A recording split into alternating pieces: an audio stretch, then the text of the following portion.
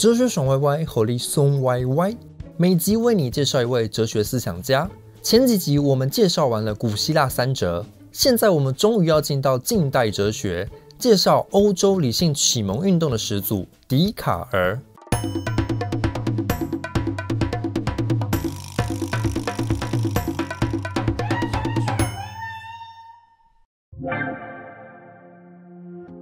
笛卡尔在1596年出生于法国的小村庄 La A， 现在已经改叫笛卡尔村。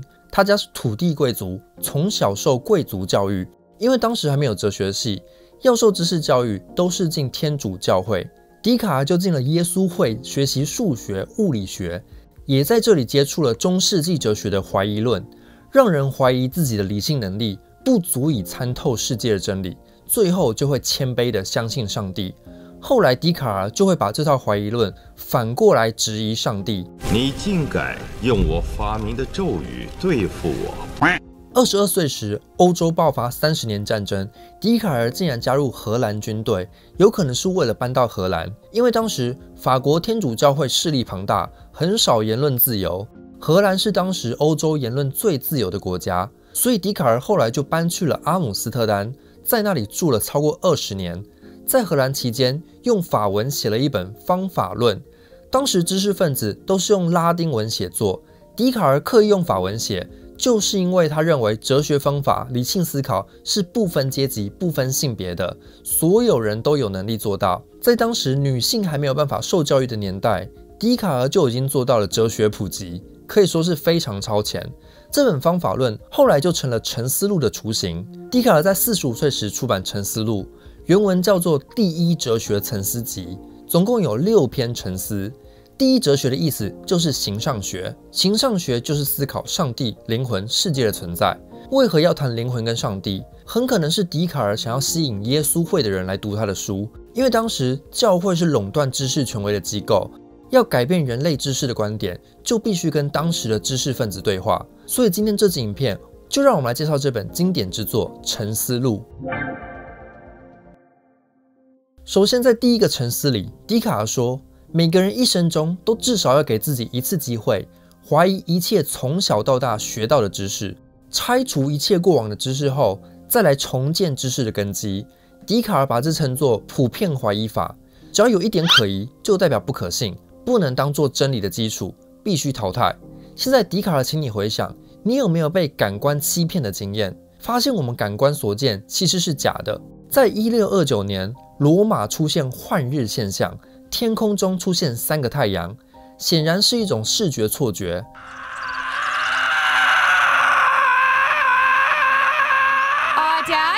笛卡尔从此就迷上光学研究，发现人类的视觉很不可靠。再来，笛卡尔更进一步怀疑，我坐在火炉旁，跟我梦到我坐在火炉旁是一样的感觉。那有没有一个客观标准可以区分梦跟现实？如果没有，我怎么知道我现在不是在做梦？有没有可能我们整个人生就是一场梦？中国哲学、日本哲学都有讨论这个问题。在全面启动里，主角就是对自己的妻子植入了笛卡尔式的怀疑，让他认为现实只不过是一场梦，最后导致他选择自杀。这里我们就必须注意，笛卡尔的怀疑论是工具，是为了让人可以通往确定的知识，而不是用来引导生活行动。笛卡尔不是说感官知觉都是假的，人生可能是一场梦，所以你去跳楼反而可以醒过来，这不是笛卡尔的立场。怀疑只是帮助求知的工具。那笛卡尔如何回应这个梦境的难题呢？他用了一个绘画比喻，我梦里梦到的影像都必然是拷贝曾经经验过的元素，不可能无中生有。就算你梦见一只人面蛇身，这也是由真实存在的人跟蛇组合而成的。你这是假的嘛？不要脸，这么老了还长这样。想拍看，等你看你老母了。梦中的影像不管多么怪异，依旧是以现实为模本。所以，就算我们的人生其实是一场梦，也不代表梦里就没有真实的元素。我们依然可以在梦里找到确定无疑的东西，像是什么呢？像是数学的知识，在梦里依然成立。如果你梦到你在做数学考试，梦里的数学依旧会是1+1等于2，正方形也不会有5个边。你如果在梦里解决一个数学问题，依然是解决了一个数学问题。所以其实有许多大数学家、物理学家在生活中想不出答案，后来都在梦里找出了解答。像是量子物理学家 Wolfgang Pauli 就是在梦里看见数字137，这个数字竟然就是原子的精细结构常数。后来 Pauli 还跑去找荣格解梦，变成精神分析史上的著名案例。这代表数学知识即便在梦里也依然为真，这就让笛卡尔找到了一个确定性的基础。所以数学就是最确定的真理吗？不，笛卡尔还要再怀疑的更彻底，连数学也怀疑。因为如果连最不可动摇的数学知识都有可能是假的，但我却可以证明哲学里有不可怀疑的东西，那不就等于证明哲学比数学更可靠、更根本？现在笛卡尔说，有没有可能有一个上帝在骗我，让我以为数学知识是真理，或是人在被创造的时候就有瑕疵，导致不管怎么推论都是错的？就像人工智慧还不完善，所以他给你的答案也会是错的。对上帝来说，人类就是上帝创造的人工智慧，跟上帝比起来也不完善。这样一来，连数学知识也不可信了。或者设想有一个恶灵在骗我，让我误以为眼前的世界存在，但其实根本是幻觉。因为人的感官经验都是知觉发送讯号给大脑，所以就算发送假的刺激讯号，大脑也会感觉是真的现实。This isn't real. What is real? How do you define real? If you're talking about what you can feel, what you can smell, what you can taste and see, then real is simply electrical signals interpreted by your brain. 人可能只是一个被欺骗的脑而已，说不定连身体都没有。这就是哲学家普特南所提出的思想实验——桶中之脑，原型就是笛卡尔的恶灵。为什么笛卡尔要提出这个恶灵问题呢？因为在17世纪的欧洲，天主教会常常传出女巫的传闻。最著名的一个案子是1634年，卢董地区的一个修院传出有人被恶灵附身，当地的一位神父 Grondier 被指控使用巫术 witchcraft， 必须接受法庭审判。但是所有猎巫的法庭都会遇上一个问题：如果女巫可以施法欺骗法官，法官可能失去理性判断能力，那审判结果就根本不可信。如果连负责仲裁是非真假的法庭都可能受骗，那人类知识就没有一个终极的保障。台湾电影《双瞳》在演的其实就是这件事。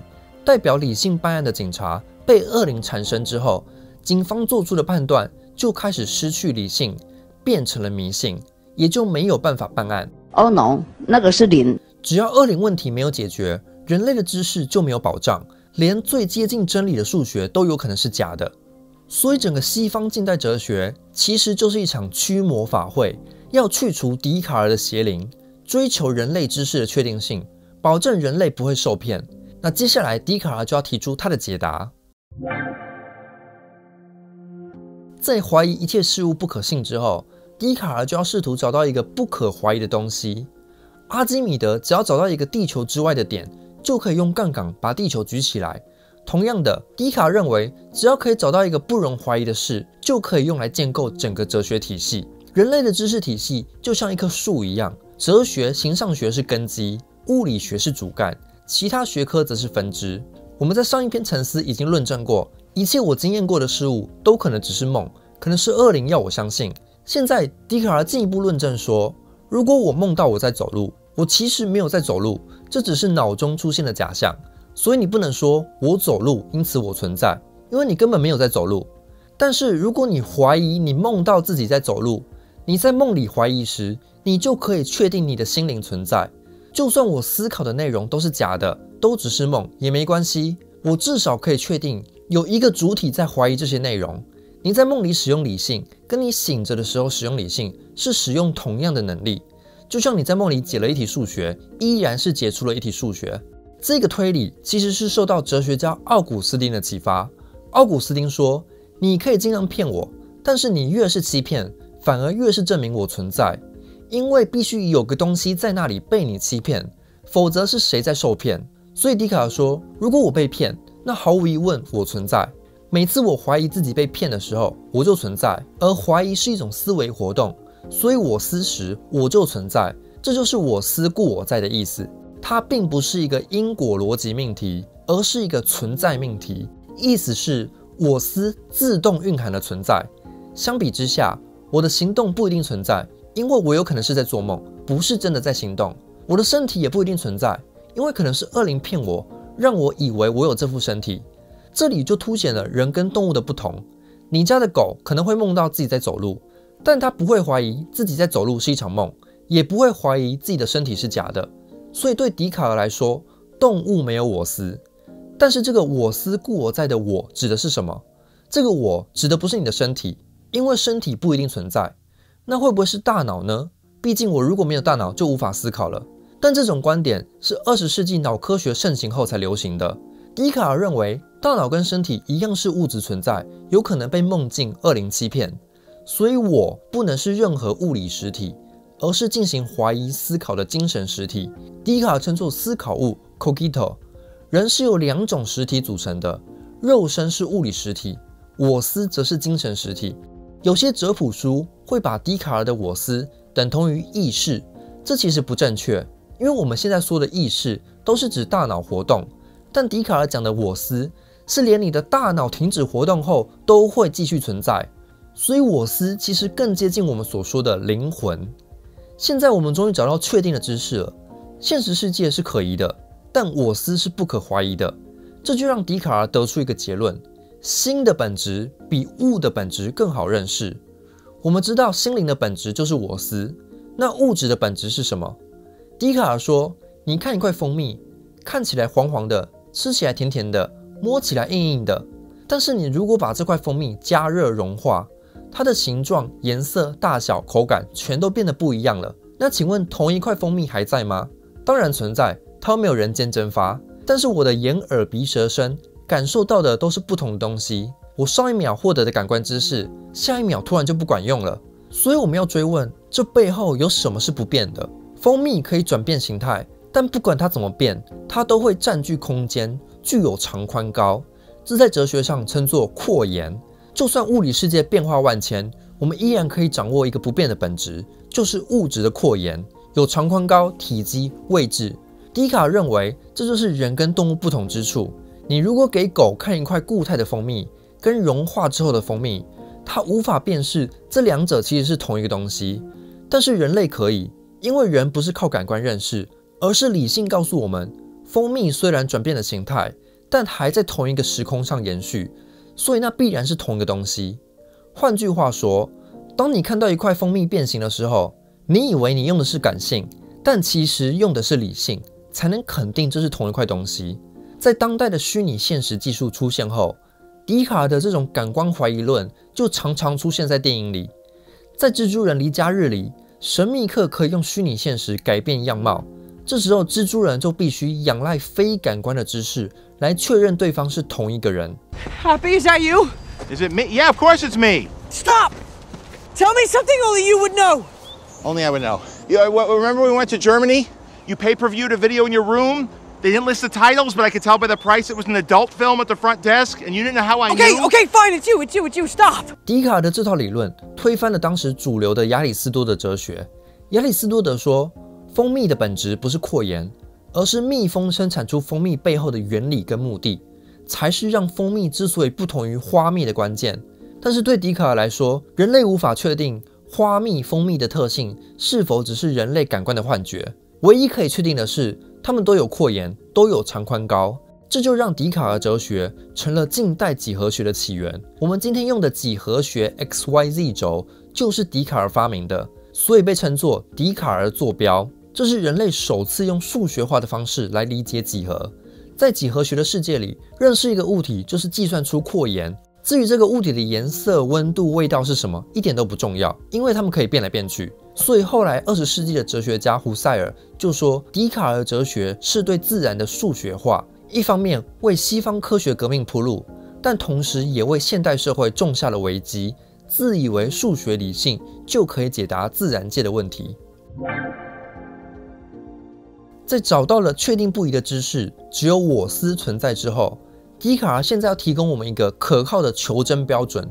笛卡尔说，当你看到2+3等于5的时候，你不会再问为什么不可以等于6，或者像几何学的毕氏定理，用几张图就可以证明给你看，不需要再多说什么。这种像数学一样一目了然，不用解释，也不能再怀疑下去，就是一个事物为真的标准。笛卡尔称作清晰明白。反而文科的知识时常必须解释一堆，因为这些知识不是清晰明白，有很多可以被怀疑的地方。我们在第一沉思的时候说过，有可能我以为数学知识是对的，是因为上帝在骗我。这个问题比恶灵问题更严重，因为这是直接质疑上帝可能就是个恶灵，在欺骗人类。像是台湾之前的鬼片《咒》，就是人以为自己在拜的是神佛，后来发现其实是一个恶灵，这样一来，知识的确定性就动摇了。所以现在笛卡尔要直球对决，回答上帝骗人的问题。首先证明上帝存在，再来证明上帝不会骗人。怎么证明呢？笛卡尔先来区分人有3种观念。第一种是外来的观念，先在现实里遭遇过，之后才在脑子里形成这些观念。因为当时笛卡尔的对手都是经验论者，认为观念一定是源自感官经验。要有马的概念，你要先看过马，看过很多只马之后，就会慢慢抽象形成马的概念。所以上帝一定不属于这种，因为上帝没有形象，不能靠感官认识。第二种观念是捏造的观念，例如神话故事里的怪兽不存在现实世界里，只是人类虚构的。有没有可能上帝就是人类虚构的概念呢？笛卡尔说，上帝虽然不存在于现实世界里，但这不代表它就是虚构的。想想看，假如你有很爱吃的美食，但是它已经停售了，不存在在这世界上。当你欲求这个不存在的事物时，你的欲求依然是真实的。In 1998, they had this promotion for the Disney film Mulan, where they created a new sauce for the McNuggets called Szechuan sauce, and it's delicious. And then they got rid of it, and now it's gone. This is the only place we're going to be able to try it. It's in my memory. 欲求不存在的东西，并不是虚假的妄想。相反的，明明食物已经停售了，你还以为可以吃得到，这才是幻想。就算没有人在现实生活中看过上帝，也不代表人对上帝的观念就是虚假的。所以笛卡尔说，上帝的观念既非外来的，也非捏造的，而是一种天生的观念。笛卡尔认为，我思、数学、上帝都是天生的观念。天生不代表会自动出现在你心里，数学的观念是天生的，但是必须有老师的教导，人天生的能力才会被激发。同样的，理性、上帝的观念是天生的，但这不代表人人都会运用理性，人人都会信上帝。Oh no！ 像笛卡尔就说，加拿大的原住民先天就有理性、上帝的知识，只是他们自己不知道。笛卡尔认为理性认识上帝的能力是不分种族的，反而是在18世纪种族主义兴起后，后来的哲学家康德、黑格尔、海德格都认为只有欧洲人才有理性。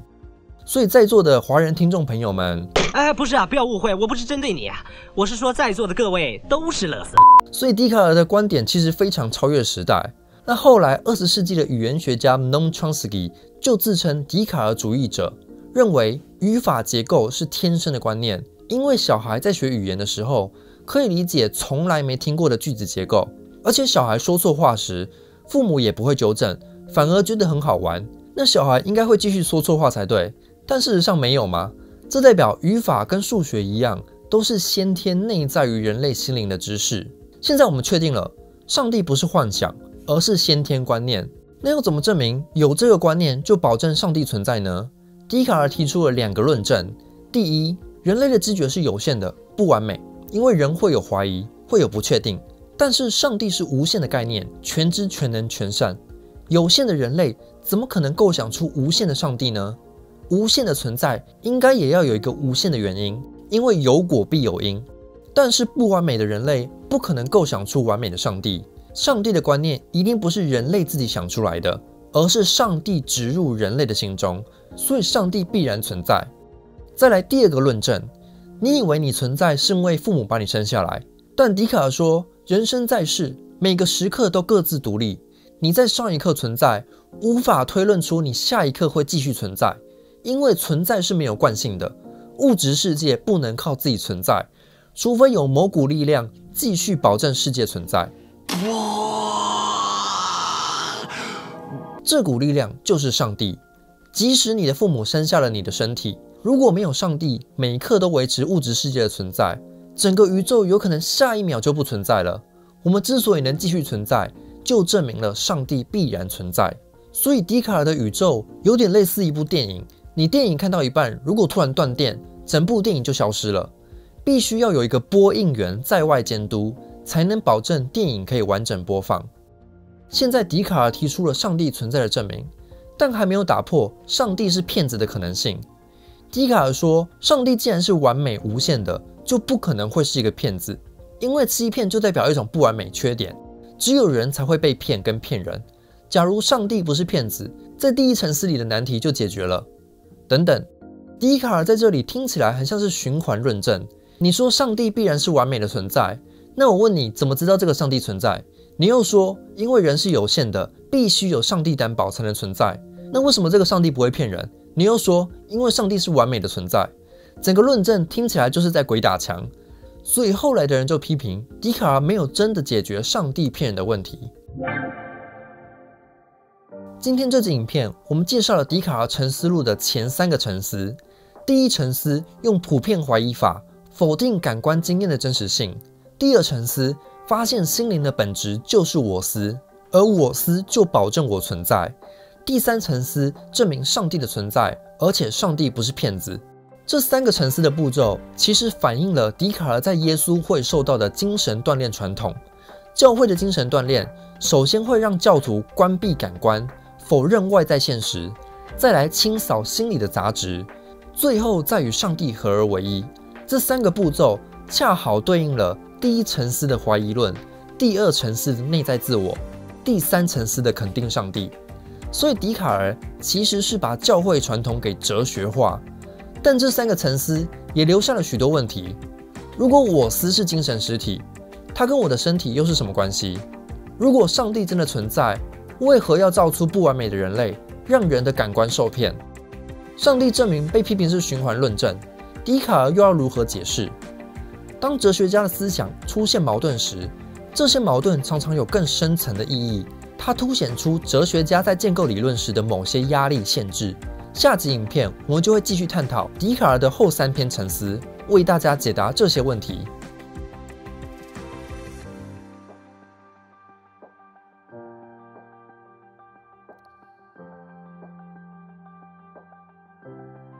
留言加分享本集的影片贴文，就有机会抽沉思录1本。